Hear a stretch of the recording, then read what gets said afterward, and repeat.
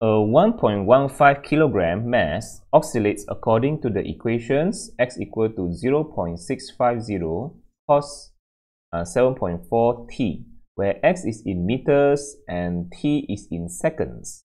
Determine the amplitude, frequency, total energy, kinetic energy, and potential energy when x equal to 0.26 meter. Good. So what information is provided?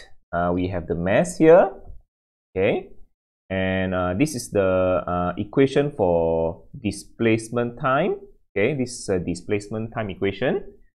So let me write down the general formula for displacement. Okay, x is equal to, this one is the amplitude, cosine omega t. This one is not sine equation, this one is cosine equation. However, we still can do it. Okay, so we have the amplitude here and we also have the omega. Okay, one thing to note is the unit. For displacement, it is in meters. For time, is in seconds. Okay, so it's meter. Be careful, it's meter, not centimeter. This one time is seconds. Okay, if further clarify, since we know that the displacement is in meter, so okay, write down the unit here. Displacement is in meter. Okay, so our amplitude also in meter.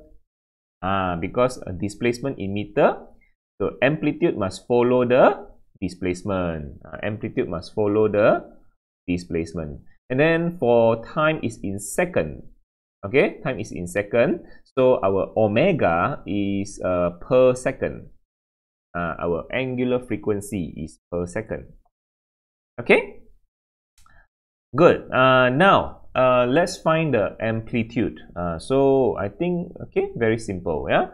So for question A, to find the amplitude, we have direct answer.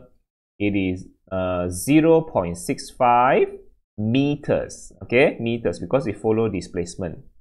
So 0.65 meter. So is the answer correct?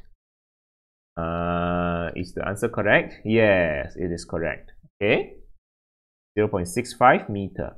So now, how about the frequency? Okay, B. Okay, what is the frequency?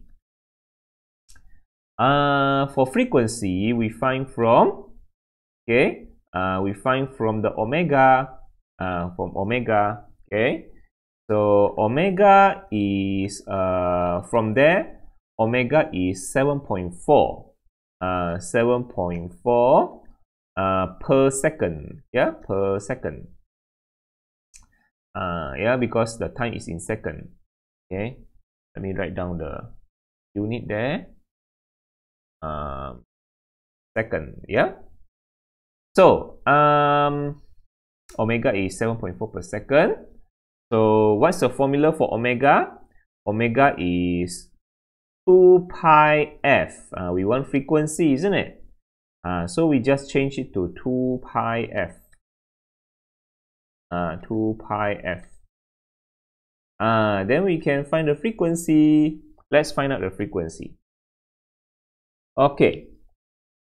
So it is 1.18 per second. Okay. Or we can write as 1.18 hertz. So is the answer correct? Yes, 1.18 hertz. That's correct. Okay, that's correct. So what is the total energy then? Yeah, what is the total energy? Okay. Okay, let's find out the total energy.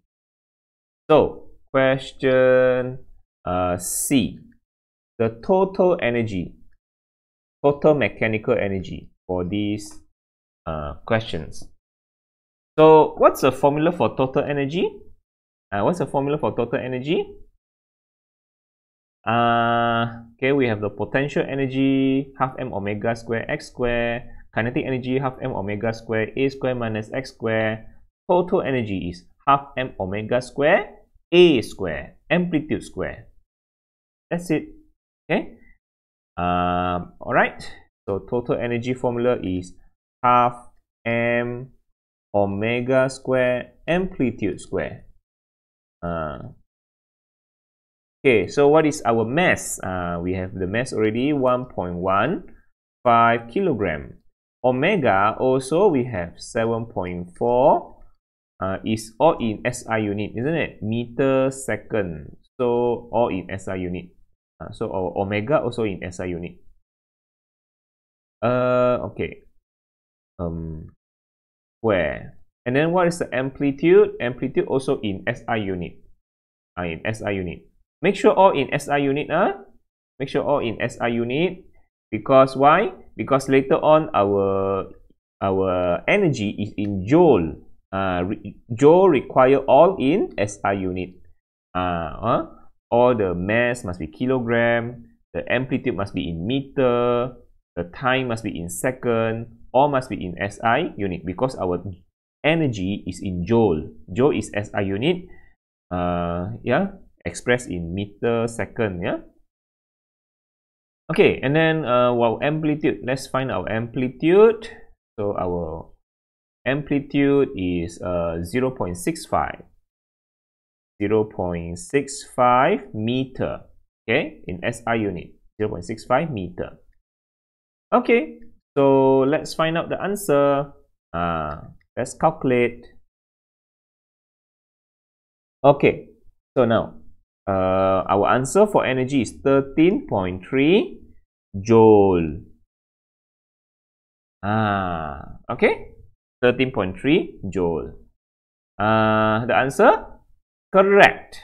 Yeah, half m omega square a square. 13.3 joule. That's correct.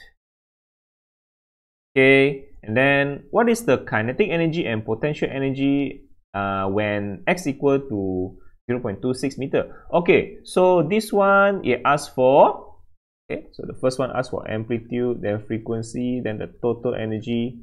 Next is it asks for kinetic energy and the potential energy given the displacement. This one given displacement asks to find kinetic energy and potential energy. So you need what equation?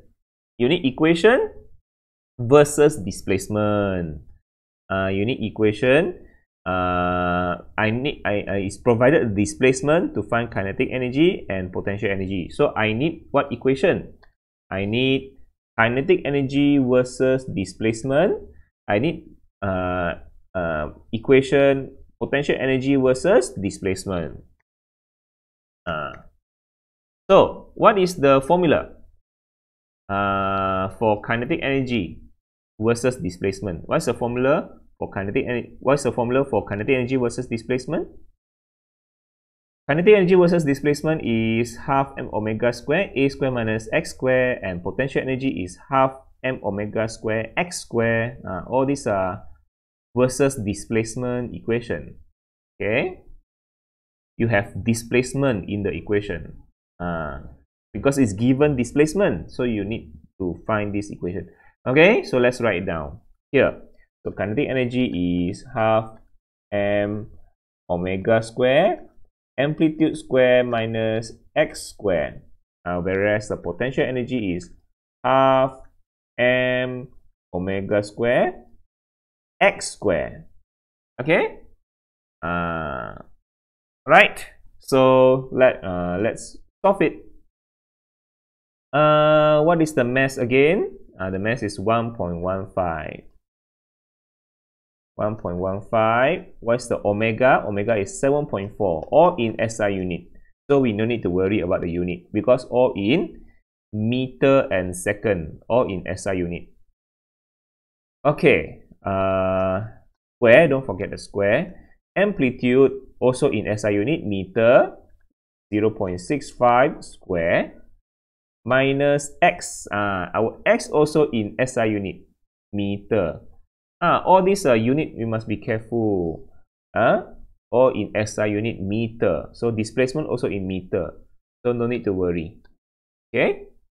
Always check the unit, yeah. So okay, this is 0.26 square. Okay, now let's calculate. All right. Okay, so what's the answer? 11.17 joule. 11.17 joule. So the kinetic energy, is it correct? 11.12. That's correct. Okay. Next, what is the potential energy? Let's find out. Potential energy. So what's the mass? Mass is 1.15. 1.15. And then omega. Omega is 7.4. 7.4 square, and our displacement is 0.26. 0.26 square. Okay, so let's find out the answer. All right, so I found out the answer is 2.13 joule. Is the answer correct? 2.1 joule. Yeah, 2.13 joule. So it's correct. Okay, so okay, that's it for these questions. All right, thank you.